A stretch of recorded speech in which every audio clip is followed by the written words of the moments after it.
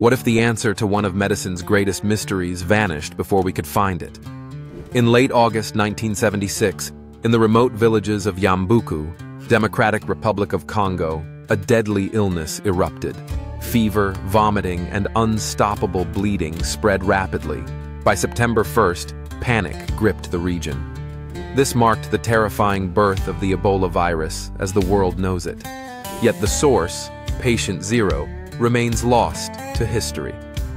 Despite desperate efforts, doctors and scientists could never pinpoint the very first infected person. The virus seemed to leap from the depths of the rainforest, striking down villagers, nurses, and even missionaries.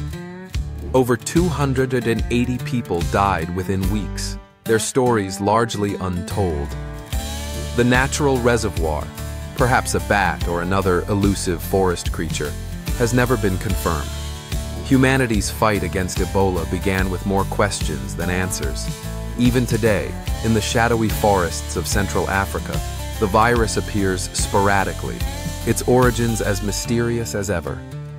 How do we confront threats we cannot see or trace?